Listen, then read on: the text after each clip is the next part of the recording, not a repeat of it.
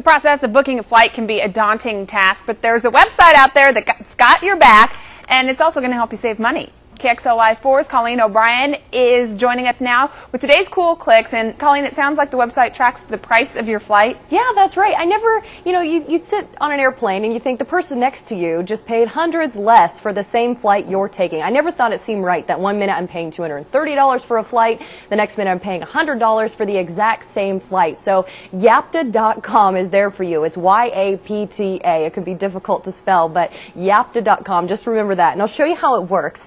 They break it down for you right here on the home page. Find your flight. It tracks the price for you, alerts you when the price drops, and then gets you a refund if you're eligible. It'll help you through that process with the airline to get a refund if your flight drops low enough that you can get one. So what you want to do, it's completely free. Just sign in. You can sign up right here on the page, or there's a sign in right there, and type in flights that you take often. So I go from Spokane to Seattle really a lot. So what I did is I typed in a flight that I'm going to take this Christmas, and I'm just waiting for those email alerts to see when the flight will drop low enough that I'm going to ask for a refund of my money. So this is a really good tool if you're flying somewhere around the nation, or if you take a flight often. Just type it in.